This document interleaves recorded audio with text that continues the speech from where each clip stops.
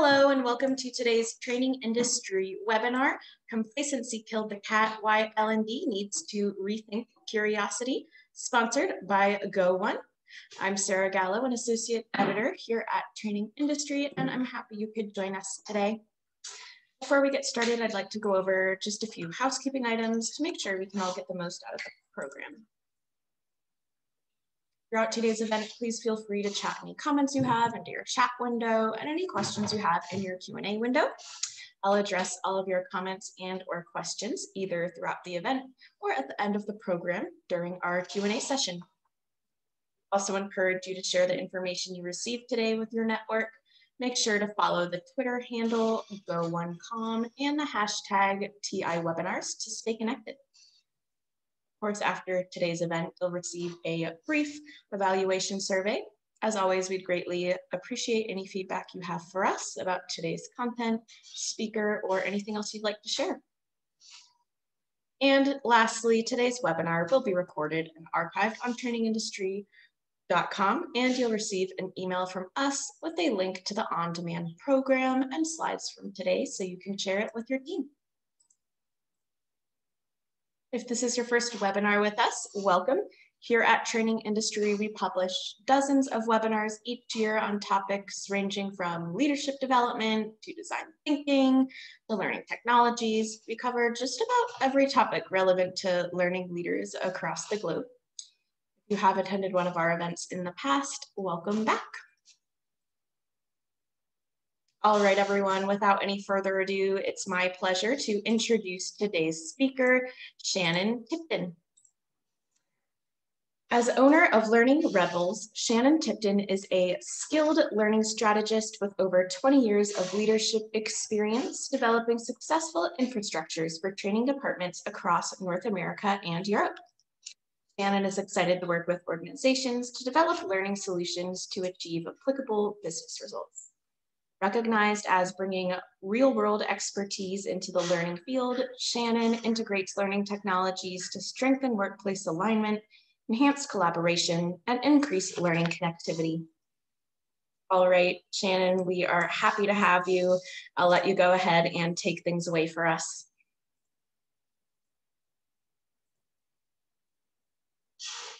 I think you're on mute, Shannon.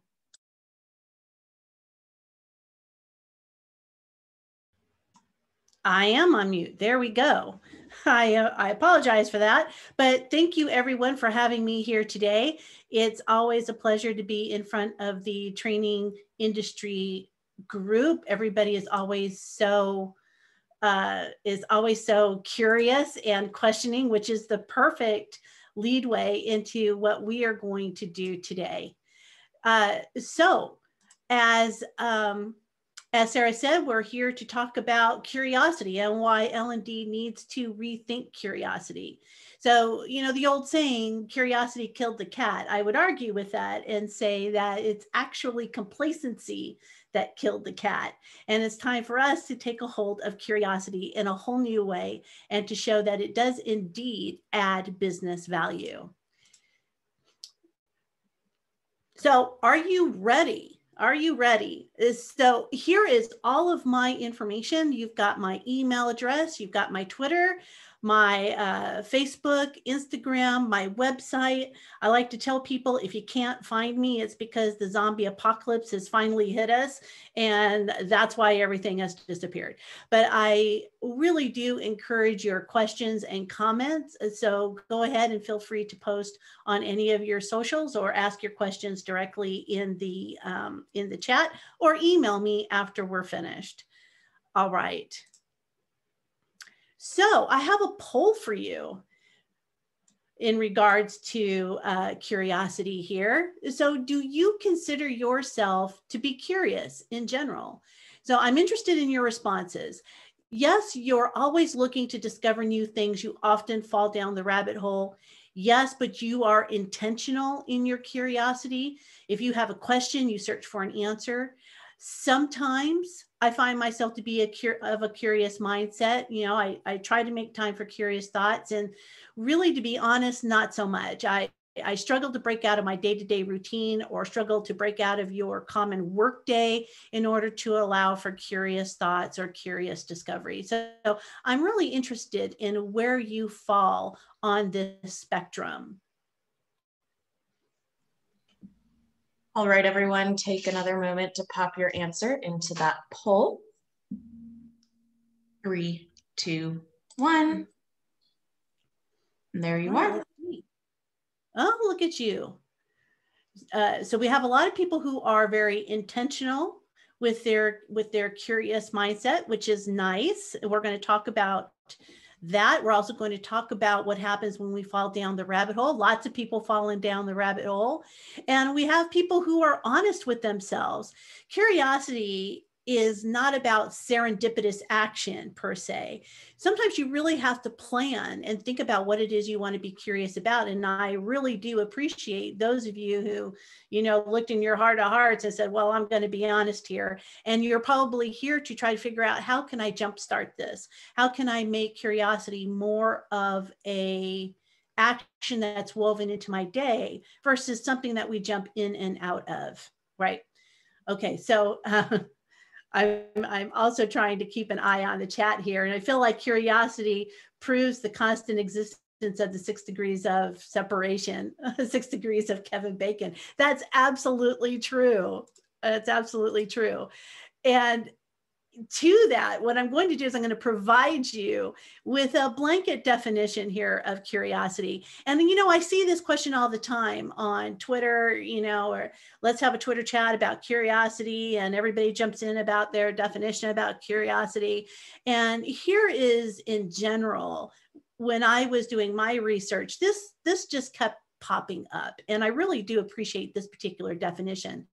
The desire to understand what you do not, quite simply, right? And I think that we all find ourselves into, or rather in this space of needing an answer and going down a rabbit hole or doing it intentionally to understand simply what you do not. Okay.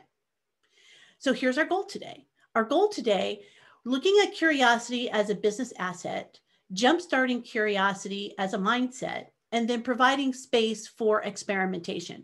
We're going to go through each of these 3 topics and hopefully be able to help you tie in the conversation with others within your business to be able to say that establishing curiosity and establishing a way to have a curious mindset, collaboration, communication within our businesses actually adds business value.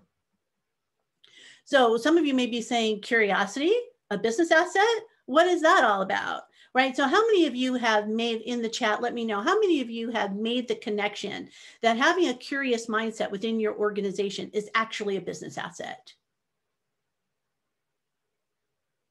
In the chat, let's see that. Oh, yes, absolutely. Of course it is. Of course it is. Definitely 100% every day. That's how we grow and learn. It is how we grow and learn. And it is vital to innovation.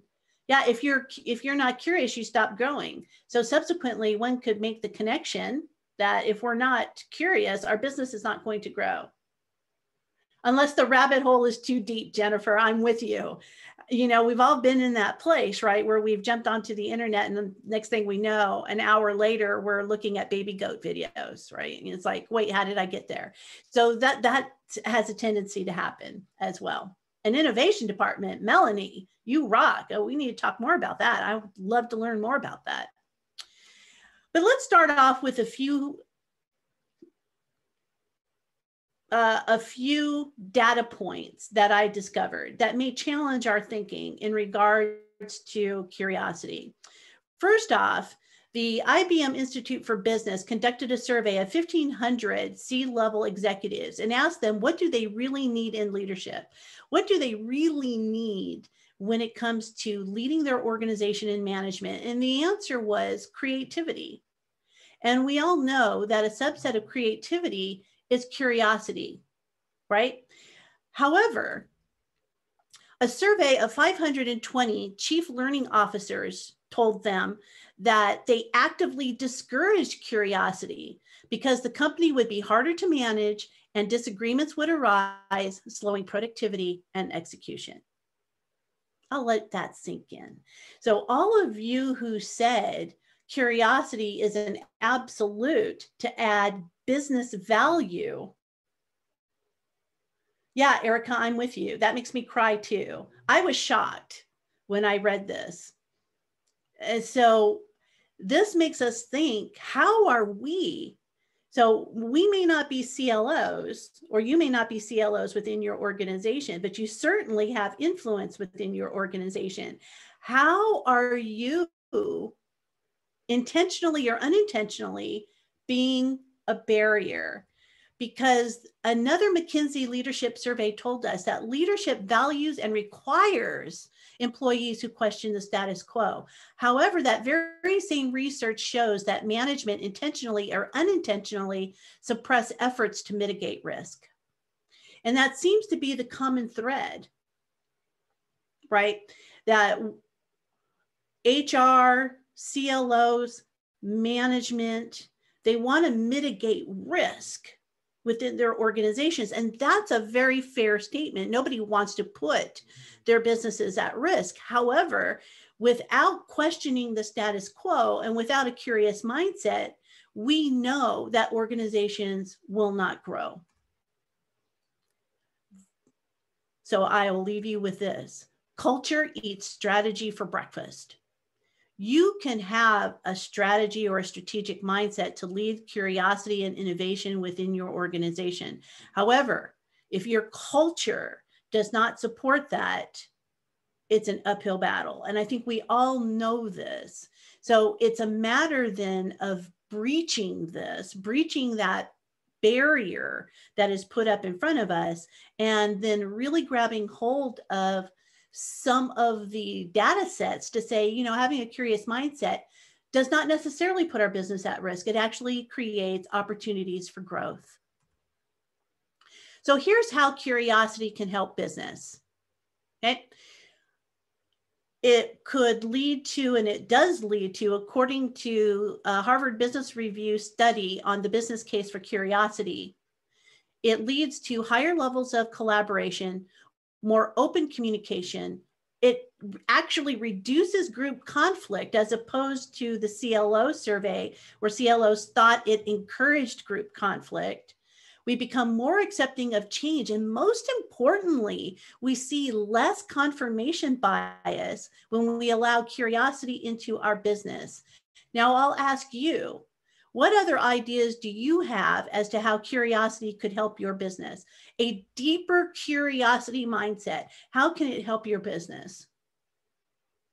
Right. We become open to new ideas. Oh, it makes absolutely better decision-making, Bianca. Absolutely. Right. And we innovate more. The more we collaborate, the more we innovate. It helps us get root causes. Oh, absolutely, Frederick. We all then become lifelong learners. And personally, that's what we all want. And we want to instill that within our organizations. Expand perspectives. More ideas for business, products, and ways to pull in customers. I love that. Yeah, thinking outside of the box. Curiosity leads to discovery. And it increases psychological safety, Shannon. Oh my goodness, you just touched on a point that we're going to get to later on. So thank you for that. So yes, we have all of these other ways to be able to bring curiosity into the business and why it's important, right? And so Jolly, you say that curiosity is being seen as a time waster. And I think what will happen after we get through with this is for you to be able to take this information, as well as some of the research that I've incorporated into this slide deck, and be able to go to your business and say, this is not a time waster. This is actually a revenue producer. And who doesn't want that? Tell me a business leader that doesn't want more revenue, right? So how can we get there? Curious people succeed. This is the common denominator of success for businesses and for people. If you look at this list here, this tells you something. You know, we've got the obvious people in here that we normally see when we think about curiosity and innovation. We think about Bill Gates and we think about Steve Jobs, right? And so we have these obvious people, but let's think about Percy Spencer. And Percy Spencer is the person who discovered the microwave. And how did he do that? Well, he walked by a magnetron and a vacuum tube, which is a vacuum tube used to generate microwaves itself, right? So he had a chocolate bar in his pocket. He walked in front of this magnetron and the chocolate bar in his pocket melted. And so he thought to himself, why did that happen? And how can we harness this energy? So one incident led to a curious thought, which led to all of us having microwaves, in our kitchens today. And then we think about, George de Mistral, and he discovered Velcro. And how he did that is he went on a hike with his dog, and he came back from this hike and his dog was covered in burrs and he was covered in burrs. And when he took those burrs and looked at them more closely, because his curious mind said, why are they sticking to me? And when he went and looked closer, he found that a burr has a hook on it, and that hook hooks itself to anything that has a loop in it, like fabric. Now we have Velcro, and now our kids don't know how to tie their shoes because they're all Velcro. So the common denominator here is people asking, what if? How did this happen? Right? And when we ask questions like this, we can directly tie curiosity to engagement, then to collaboration, and then to business results, right? And the difficult part is going from discovery to implementation, especially if your culture doesn't support that, which is why sometimes we have to start small, right? We start with little pilots. We start with experiment groups. Right? So these are all things that we can do. But the most important thing we can do is to add diversity to our teams. So a Boston Consulting Group did a research survey that showed diversity leads to more curiosity and collaboration, generating 19% higher revenue. 19% higher revenue if we just add some diversity within our organizations and our teams. And if we think about diversity within our teams, that's not necessarily race or gender based. That could be positional, where we think about adding diversity within the organization, where we're bringing people from the manufacturing floor and consulting with them, or management from other aspects of the business. Or you add a marketing person to your learning team. You add a finance person to your learning team. So it's not just on the surface, gender and race, which is great. We should definitely be doing more of that. But it's also, how do we mix things up within our organization? So diversity is the key here. And again, what leader does not want higher revenue? So if diversity leads to more curiosity and more collaboration, then we've got the key. So now additionally here, now what we all want to know is, how do we jumpstart curiosity? How do we change the mindset? Because being curious is about building that into a habit, which then builds into having the mindset to create the habit and to keep the habit. And that's where we want to go. So first, let me point out, there are two types of curiosity. There is perceptual curiosity, which is calming the itch in our brains, right? We have a question, and now we've floated down the rabbit hole of the internet. And like I said before, right, an hour later, we're watching baby goat videos. So perceptual curiosity, trying to find out the who done it, So I don't know how many of you are watching WandaVision right now. So every time you watch a WandaVision episode, I'm on the internet afterwards. So I am definitely falling down a rabbit hole because I want to scratch my brain. I want to figure out what's happening. Okay, then the second part, or the second type of curiosity, is the epistemic.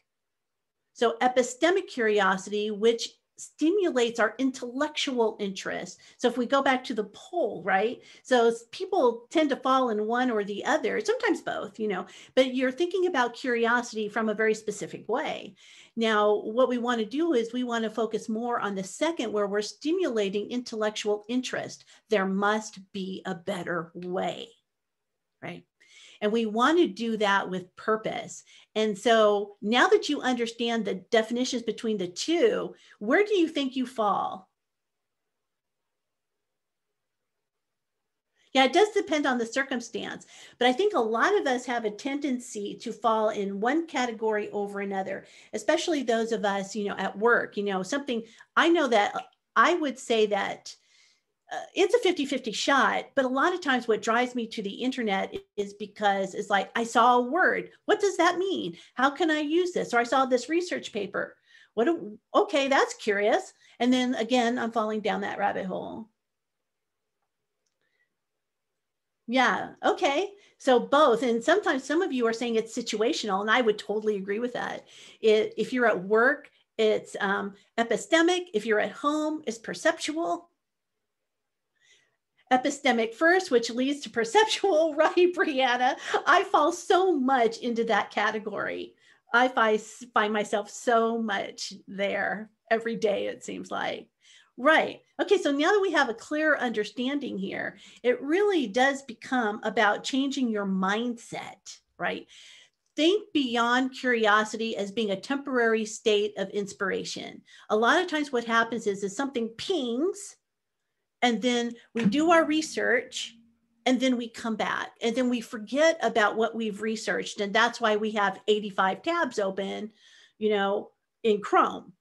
And I'm guilty of that. I probably have that open right at this moment. So this is what happens, is that we jump, right? Rather than taking it to its logical conclusion. And so it becomes this temporary state that we are in.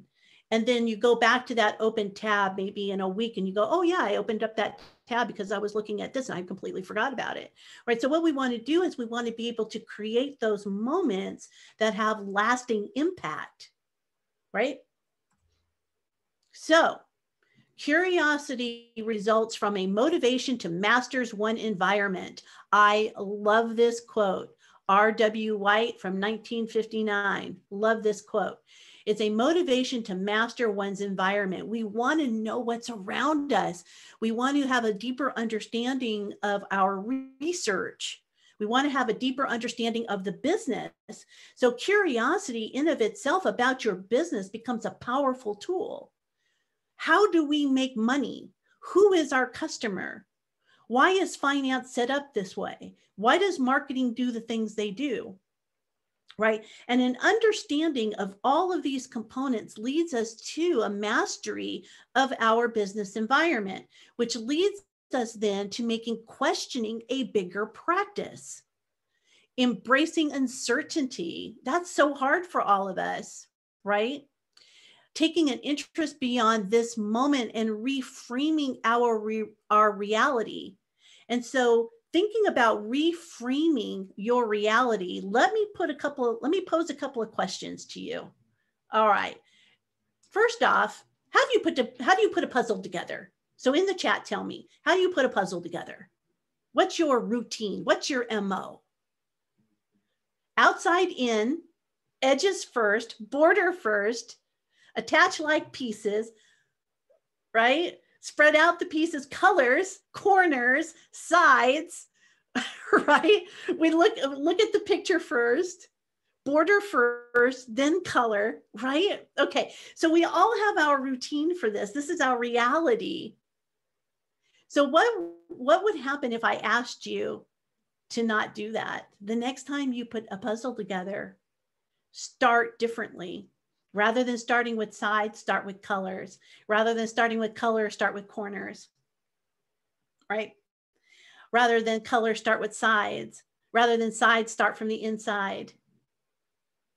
Okay, you're in? I see that. I'd freak out, Kimberly.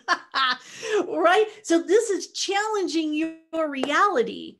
And this is what grows your brain from a curious mindset, by understanding that I can look at the world differently. Yeah, you're breaking old habits.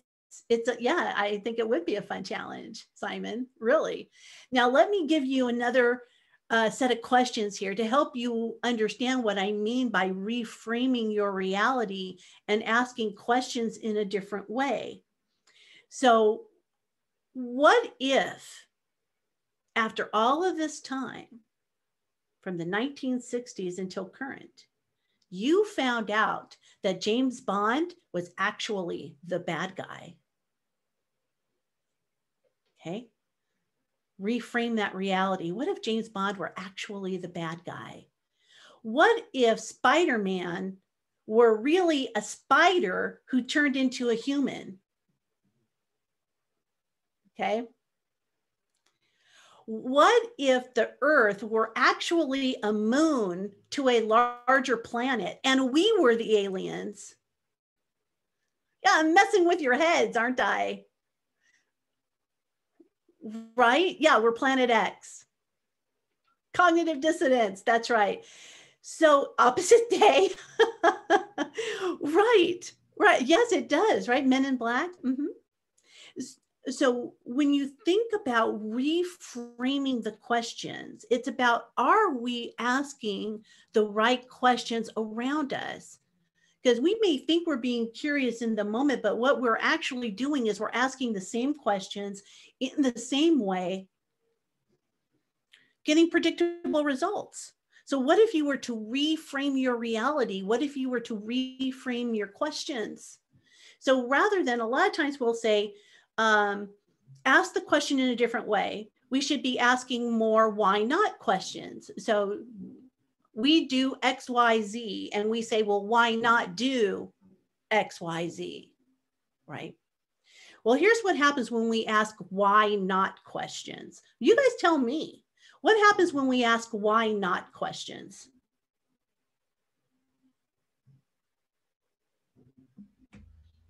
What happens? What happens when we ask why not questions? Okay, longer discussions.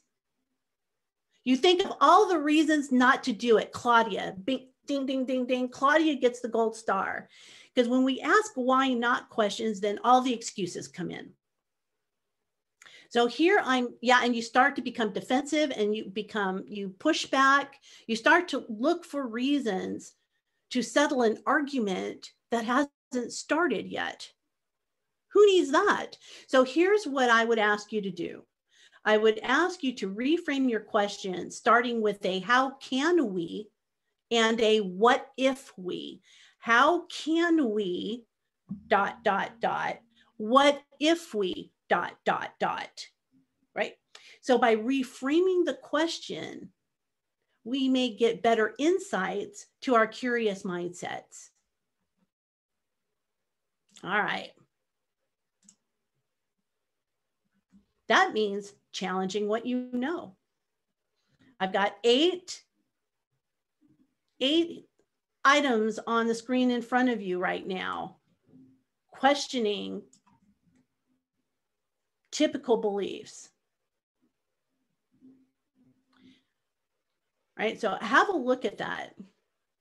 And there are some things here, it's like, well, we always took that for granted, but we really never asked, what if? We never asked, how is that so? Where did that come from? Did we dig deeper?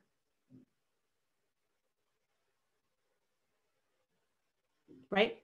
And so what we want to do is we want to challenge what you know. So a lot of times we get into an organization where they said, they said, well, who is they and why are they right? Why is that the right way to go? How can we do this differently? Right? So that's how I would ask you to think about challenging what you know. All right. So this means discovery through intentional cultivation. Discovery is not made without some kind of intent. It's cool, but it has diminishing returns. So let me ask you, where do your best ideas come from? When you need a push, walking, Kimberly, everywhere, washing dishes, Claudia, that's interesting. The shower, William, me too. I know it's sort of a TMI sort of thing, but if I could just jump into the shower for 5 or 10 minutes, for some reason, new ideas and new thoughts come to me. Driving between dreams, walking on the beach, brainstorming, songs, drinking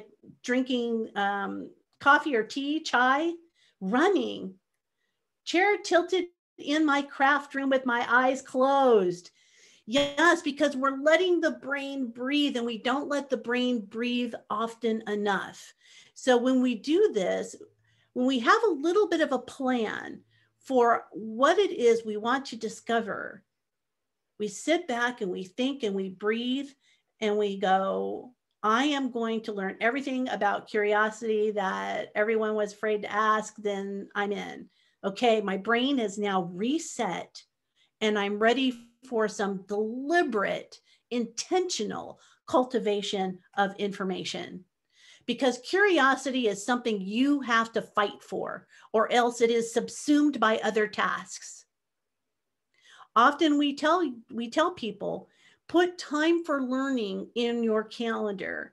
We might put it in our calendar, but we let other people book meetings on top of it. Or we disregard that calendar because we're in the middle of doing something. We're losing the fight for a curious mindset when we do that. You have to fight for it. Okay, so curiosity is something you have to fight for, or else it is subsumed by other tasks. So here are some tips for you: discovery through intentional cultivation. First, develop reading and/or activity groups. Now you'll notice there's a bit.ly link there under where it says reading guides and activity sheets. So take a note of that bit.ly link, because what I've done for you is I've put together an activity planner for you.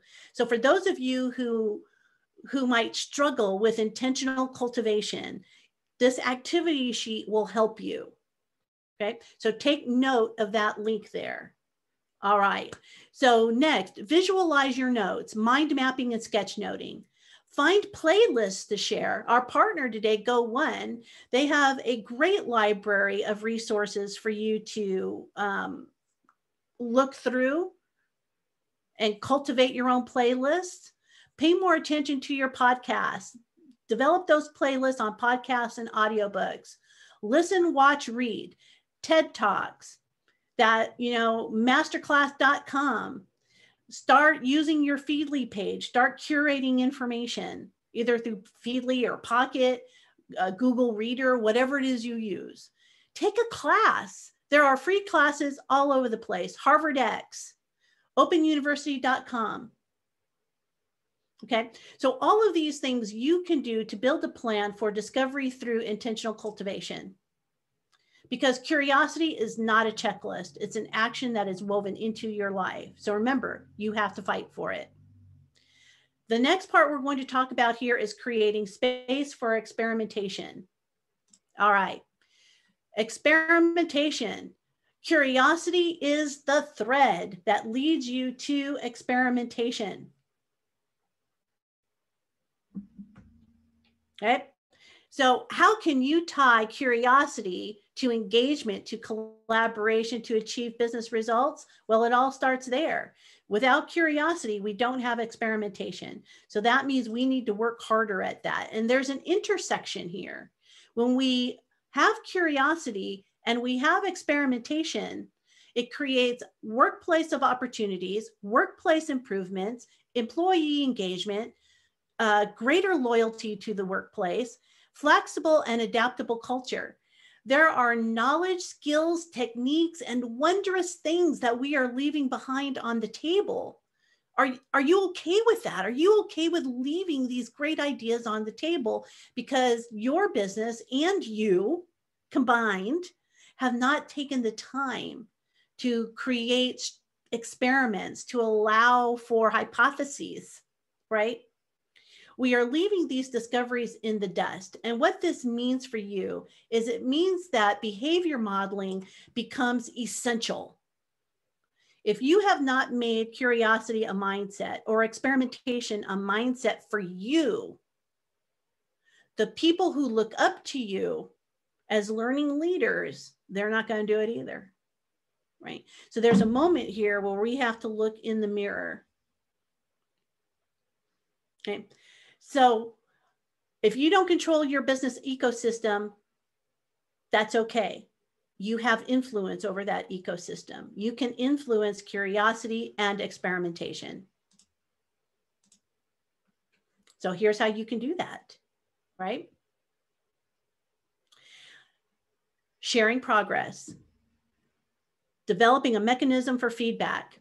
Does your department have a website where it is completely transparent about what you are doing all of the time? Every training program that you create is an experiment. We don't know if it's going to work. We never know if it's going to work. And I will call anybody on that. I will die on that hill. We don't know if your leadership program is going to work, if your new hire program is going to work, if your sales program is going to work. It's all a hypothesis. So what does your hypothesis tell you? And are you sharing that with the organization? So that way you can take better, smarter steps using those data sets in the future. Okay, next, rethink brainstorming. Reframing questions before you meet with people. So that goes back to what we were talking about earlier. But take a moment, think about the questions that may come up in any brainstorming session that you have. Reframe those questions, play around with those questions before you meet. Now, reconsider your environment. Do you have a place for deep thinking and focused work? Right? Do you have a place for collaboration? Do you have a place for you to relax and to let your brain breathe, even if you're still working from home or are working from home? These three areas are really critical, and they don't necessarily have to be in your home. So here in the Midwest, I'm kind of stuck inside just because of the weather. But if you're in Trinidad, right, or if you're in California or Florida, where you might do deep thinking, might be in a park, might be on the beach, might be as you're walking, right? So you create that environment. Change your mindset around questioning. Remember that, what if and how about. Change your vocabulary. Ban the words never and always. Strike them from your conversations completely. Never and always are not good for collaborative conversation. It's not good for curiosity and building a curious mindset. So whenever you find yourself using the words never and always, take a step back and reframe that question. And Eric, I would agree. I would also add but to that vocabulary list. And remember, you use the word but in a sentence, it negates everything that came before it. So that would be a really good addition.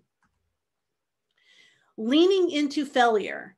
So we talked about this, well, very, very briefly, it was in the comments, building psychological safety into everything you do. Build a comfort level in not knowing and making mistakes. Leaning into failure becomes something that really helps your business. Now, that is to say that mistakes should not be the default. And here's where mitigating risk comes into the business mindset. So the business mindset is, well, we can't let people run around and make mistakes because that puts us all at risk.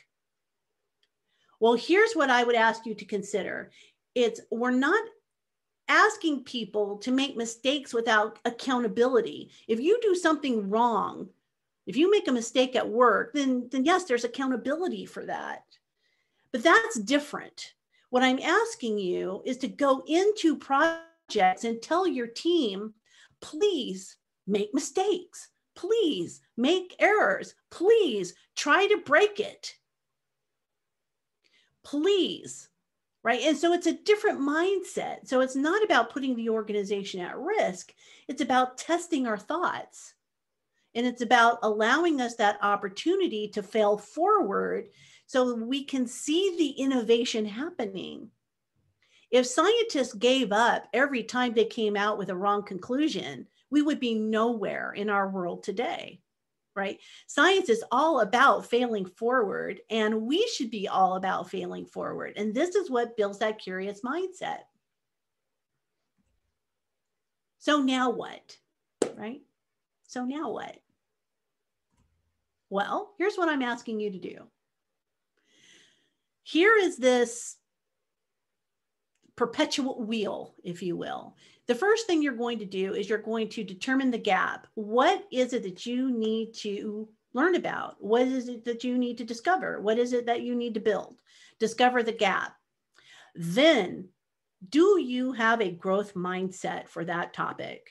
This is an internal conversation you need to have with yourself, or perhaps need to have with your business. Once you determine your gap, this is what we need to learn. Are you ready for the answer? So that's a yes or no question. Are you ready for the answer? If yes, keep going. If no, do something else. No sense in spinning your wheels. So once you decide that you are ready, it's then about that intentional discovery, that intentional cultivation. You're going to fall down the rabbit hole with purpose. And then you're going to apply the deep questioning techniques that we talked about. Then you're going to produce some sharing. You're going to work out loud or show your work, right? You're going to help people understand that this is what you were searching for. This was the curious question that was in your mind that is going to help your business. And now you're sharing your results. However it is that you collected that data, you're going to share that data, maybe on that internal website that we just talked about, or some other collaborative space that you use that would allow for this kind of communication. And then it starts all over again. It's wash, rinse, repeat. So you share your feedback, you share your discoveries, and then it's like, oh, we have another gap. Once I shared this with the larger audience, with the world in the wild, now we have a greater gap. Now we need to go back. Are we ready for the answer? And then discovery. Okay. And so this is the track that I would have you take. So when you think about action, think about the activity sheet. Change your environment, behavior model, show business value, share experiments. These are all things that you can do. So let me ask you in the chat, what can you do now? You're going to get off of this webinar. What's going to be your first action? What are you going to do?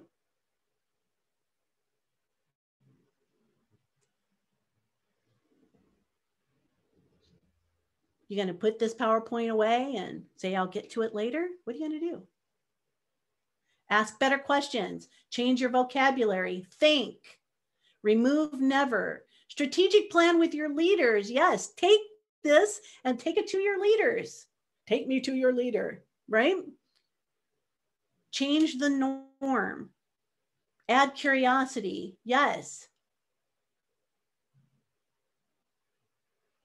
Share this with the team. Collaborate with colleagues. Yes, those are all actions that we can take. And so now what I'm going to do is I'm going to open up this discussion for questions. But before we do that, here's my challenge to you. Somewhere on this slide deck, and I saw somebody make mention of it in the chat, somewhere on this deck is a picture of my dog.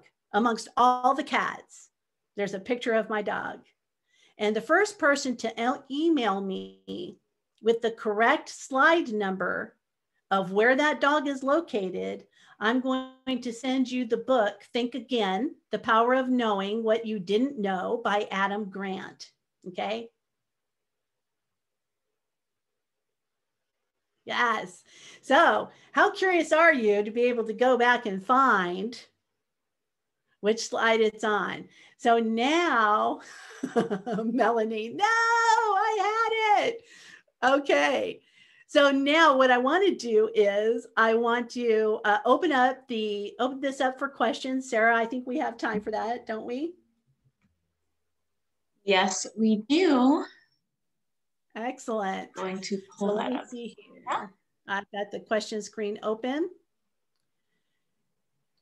How can we include curiosity in skills practice? How can we include curiosity and skills practice trainings for leaders? That's a really great question. What I would recommend for you is setting up exercises that, one, challenge their reality, not unlike what we just did here. Have them build out questions that reframe. So use a reframing model. So if you go online and you Google this, and I'm sorry, I don't have the link in front of me right now. Think about reframing. So reframing questions or the reframing model. If you go to Model Thinkers, they've got the actual model there. Bring that model into your classes, into your webinars, and have them rethink questions that they normally ask. And have them then think about, what answers does that give us? Right. And so it is starting between that growth and fixed mindset. We want to make that move. Okay.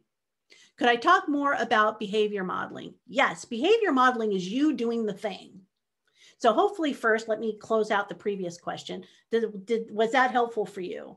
So the ideas of what you can do in your next classroom, was that helpful? Start with reframing questions. Have them do an exercise that makes them rethink their reality. So those are a couple of things that you can do. So the other question, I'm sorry, you took it away from me, and now I don't remember what the other question was. Bianca asked if you could dive in a little bit more into the behavior model that you mentioned. Behavior modeling. Thank you. Behavior modeling. Again, that is you doing the thing.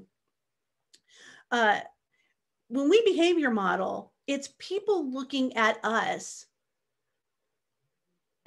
demonstrating the right things to do. So a lot of times as learning professionals, we ask people, do your pre-work. We want you to read more. We want you to take ownership of your own learning. However, we're the cobbler's children. We are terrible at doing those things. I host many webinars and classrooms and that sort of thing. And when I ask people to do, learning people, do some pre-work for me, they always come and they didn't do the pre-work. So you're not doing it. Why would we expect the humans in your organization to do it? So it starts here. We have to do it first, and we have to demonstrate what good looks like. And that is what I mean by behavior modeling. Okay. What do I like about Adam's Grant book? Well, I love that he just challenges you. I love to be challenged in my thinking. And so if you are up for that, if you are of that bending reality and challenging what you think you know and how you think you know it, then I always recommend his books for that. He also wrote the book Originals, which I really enjoyed too. Okay. How do I sell training and education to the leaders? Curiosity will not go over well with them. Okay, well then that might be, again, let's reframe that. What is it that they want, right? So now training and education to your leaders. Why is it that they don't value training and education? Why is it? Do they feel that it's a waste of time? Do they feel that they're not getting a return on their investment? Okay, so first you have to figure out what's the fear. Why not, right? And let them come with the excuses. And now you can reframe what they're telling you.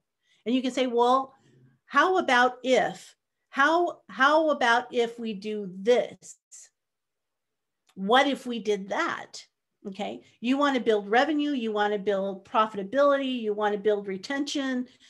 How can we get there from here? And that's the question that you want to ask them. So it's not necessarily going to them and saying, we need more learning, we need more training. It's how can I partner with you as a business partner to help you achieve the business goals you want to achieve? But first, you have to have understanding of those business goals. If you don't understand their business goals, and if you don't understand what keeps them awake at night, what their pain point is, then you're never going to get around to this, right? And so if you don't use the word curiosity, that's fine. Substitute innovation or collaboration or some other business-friendly word that you think might bring them on board with you. Okay. All right. When I train staff on soft skills, what specific skill would I want to introduce the reframing questions? Communication or problem solving? Either one. Either one. I would start with whichever one comes first in your curriculum.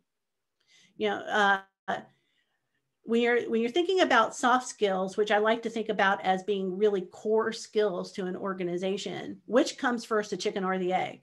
So, you know, if you're talking about communication before you're talking about problem solving, then that's where I would put it. Okay. Let's see. This audience may be the choir. So yes, how do we attempt to bring others to curiosity table without having them be placed in a defensive position that they're fixed? Great question, Erica.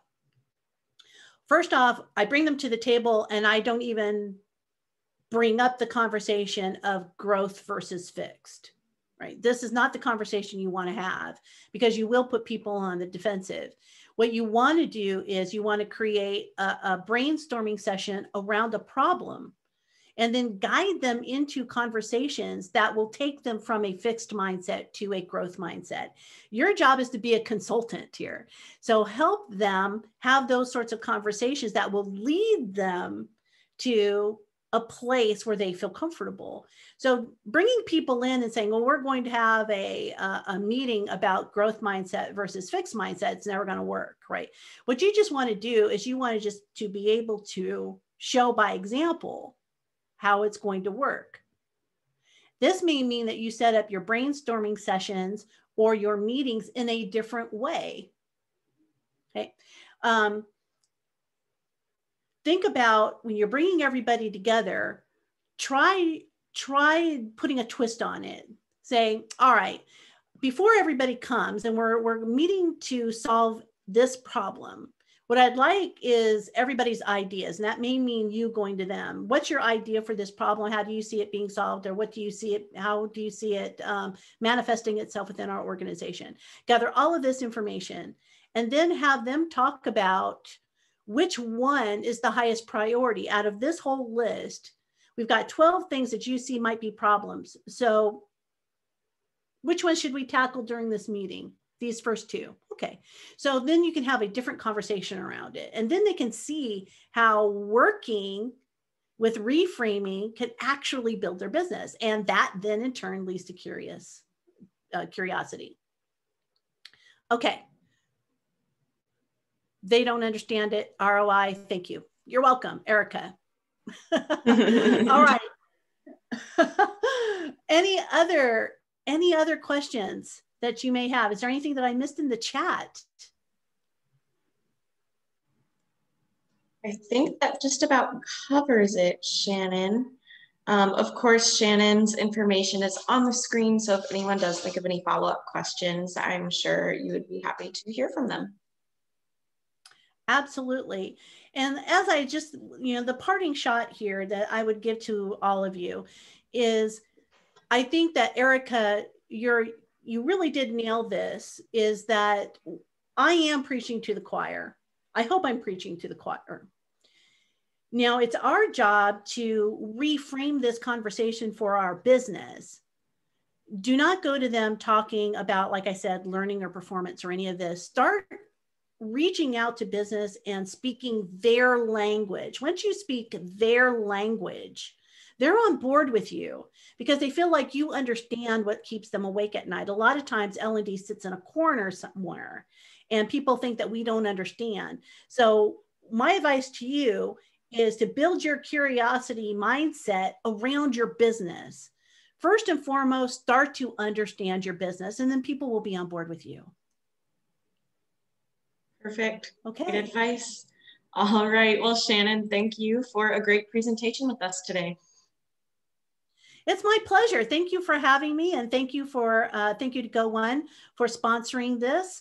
I appreciate their dedication to lifting the industry to a new level and also helping us with our own curious mindsets. Definitely.